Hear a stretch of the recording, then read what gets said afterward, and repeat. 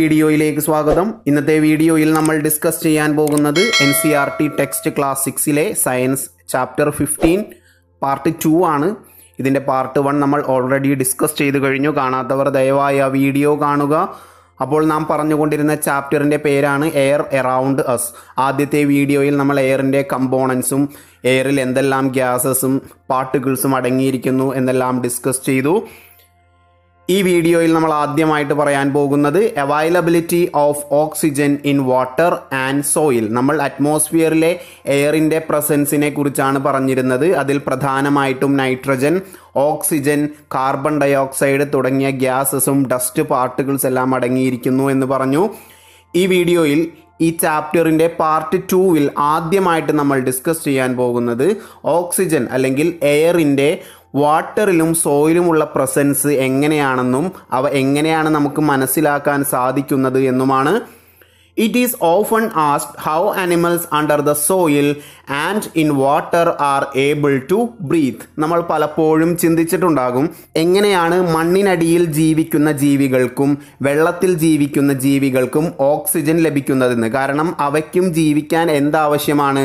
Oxygen ആവശ്യമാണ്. To breath, respiration oxygen ആവശ്യമാണ്. അപ്പോൾ നാം സാധാരണയായി ചിന്തിക്കുന്നതാണ് ജലത്തിനടിയിലുള്ള ജീവികളും മണ്ണിനടിയിലുള്ള ജീവികളും എങ്ങനെ ശ്വസിക്കുന്നു. The answer is that both soil and water have air dissolved in them.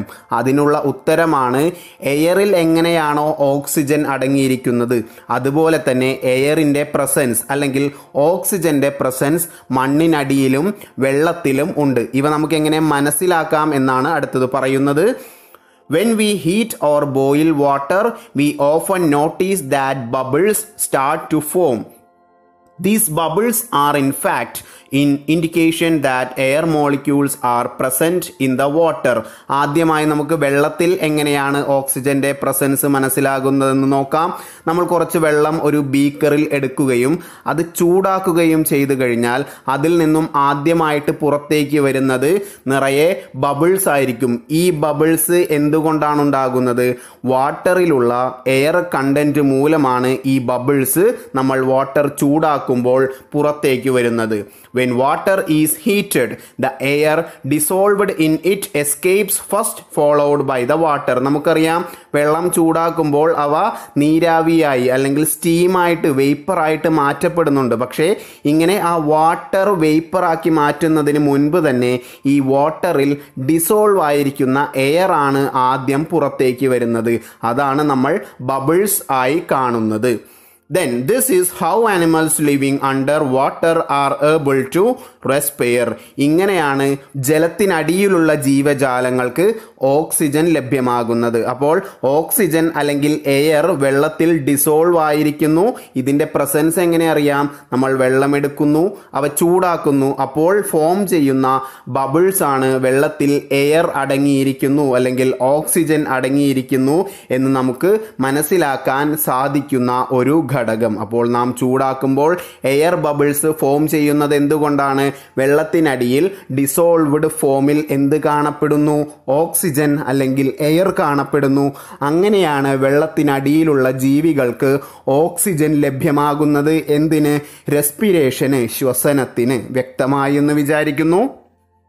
അപ്പോൾ നാം പറഞ്ഞ ഈ കാര്യമാണ് ഈ ചിത്രത്തിൽ കൊടുത്തിരിക്കുന്നത്. നിങ്ങൾ നോക്കൂ, നമ്മൾ ഒരു ബീക്കറിൽ വെള്ളമെടുത്തിരിക്കുന്നു. അത് ഗ്യാസ് സ്റ്റൗവിൽ വെച്ച് ഹീറ്റ് ആക്കുമ്പോൾ ധാരാളം ബബിൾസ് നിങ്ങൾക്ക് ഈ ചിത്രത്തിൽ അതിൻ്റെ അകത്ത് കാണാൻ സാധിക്കും. അല്ലെങ്കിൽ നിങ്ങൾക്ക് സ്വയം എക്സ്പെരിമെൻ്റ് ചെയ്ത് തന്നെ നോക്കിക്കഴിഞ്ഞാൽ കാണാൻ സാധിക്കും. ചൂടാക്കുമ്പോൾ തന്നെ ധാരാളം എയർ ബബിൾസ് ഫോം ചെയ്യുന്നു. അവ മുകളിലേക്ക് പൊങ്ങി വരുന്നു. ഇതിൻ്റെ അർത്ഥം എന്താണ്?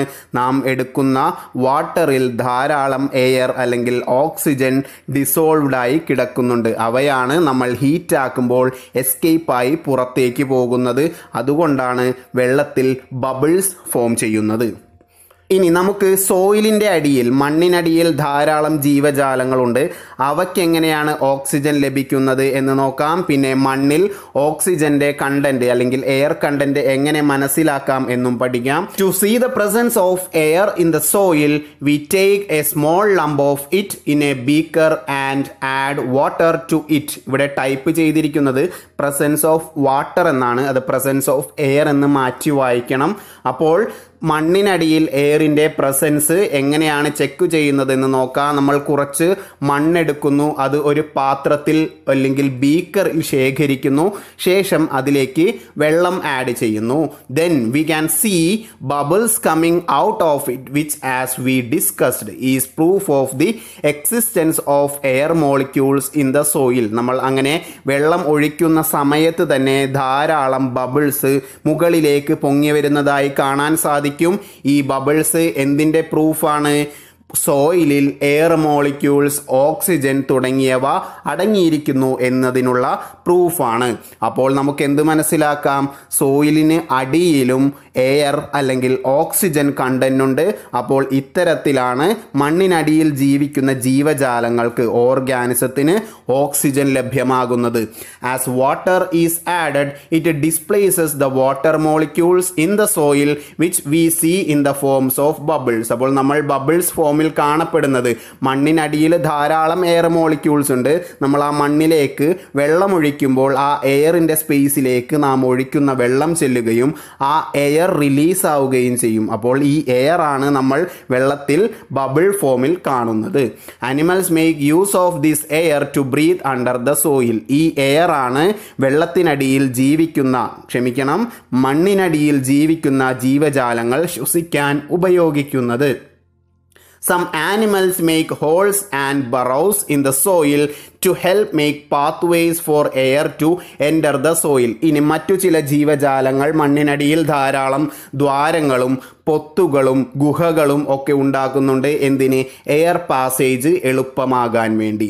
But when it rains heavily earth worms and other animals come out of the soil because these pathways get blocked by the water and they need to come outside to find the air to breathe. ഇനി നല്ല മഴക്കാലമാണെങ്കിൽ മണ്ണിര പോലുള്ള മറ്റു മണ്ണിനടിയിൽ ജീവിക്കുന്ന ജീവജാലങ്ങളെല്ലാം മണ്ണിനടിയിൽ നിന്നും പുറത്തേക്ക് വരുന്നു. കാരണം എന്താണ്? ഈ എയർ കണ്ടന്റ് ഉള്ള ഭാഗങ്ങളിലെല്ലാം മഴ പെയ്ത് വെള്ളം നിറയുകയും മണ്ണിനടിയിലുള്ള ജീവജാലങ്ങൾക്ക് അത് ആവശ്യമായ ഓക്സിജൻ ലഭ്യമാകാതെയും വരുന്നു. അപ്പോൾ ഈ ജീവജാലങ്ങൾ മണ്ണിന് പുറത്തേക്ക് വരുന്നു, മണ്ണിനകത്തു നിന്നും പുറത്തേക്ക് വരുന്നു. എന്തിനാണ്? ടു റെസ്പയർ അല്ലെങ്കിൽ ടു ബ്രീത്ത്, ശ്വസനത്തിന് വേണ്ടി.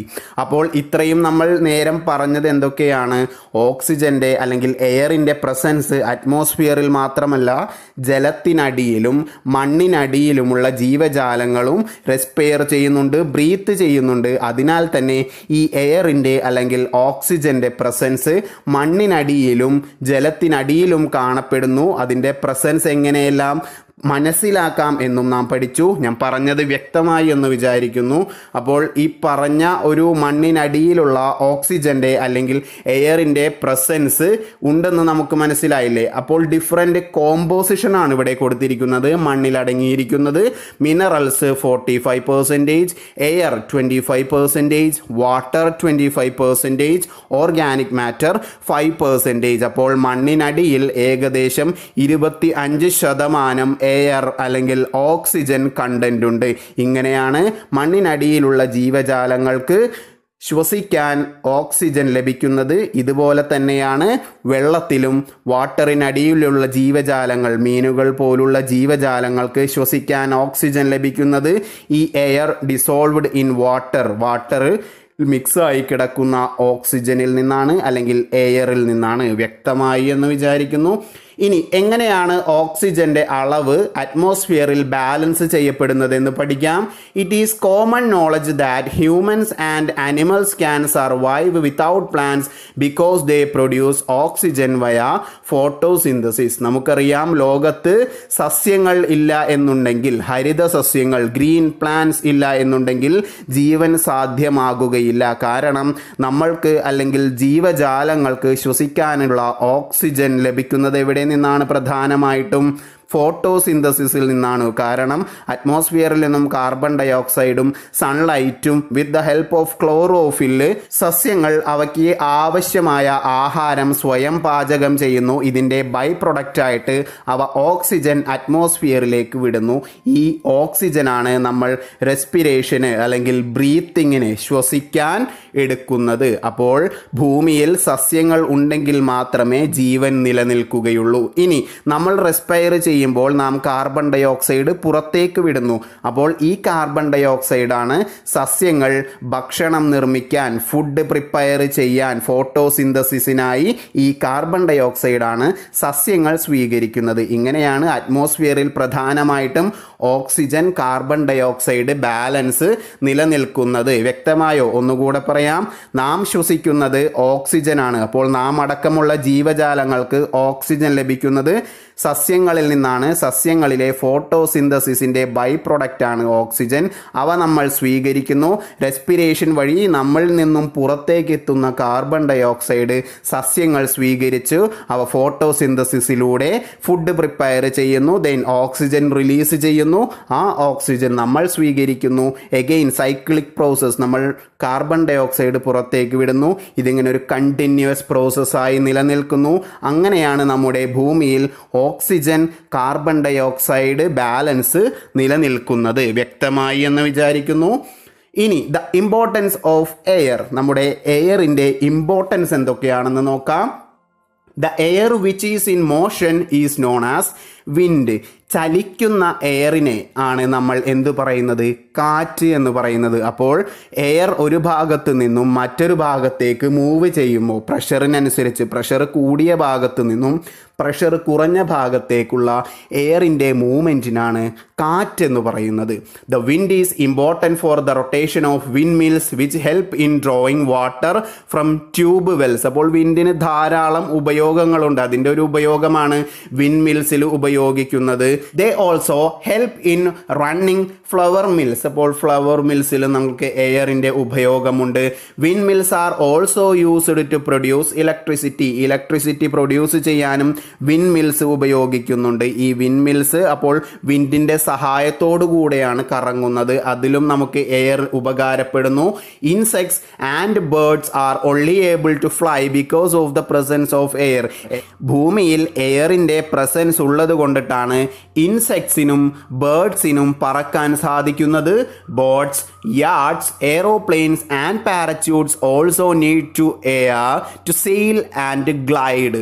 ഈ പറഞ്ഞ ബോട്ടുകൾക്കും യാട്ടുകൾക്കും എയറോപ്ലെയിൻസിനും പാരച്യൂട്ടിനും എല്ലാം പറക്കണം എന്നുണ്ടെങ്കിൽ അല്ലെങ്കിൽ സഞ്ചരിക്കണം എന്നുണ്ടെങ്കിൽ എന്താവശ്യമാണ്?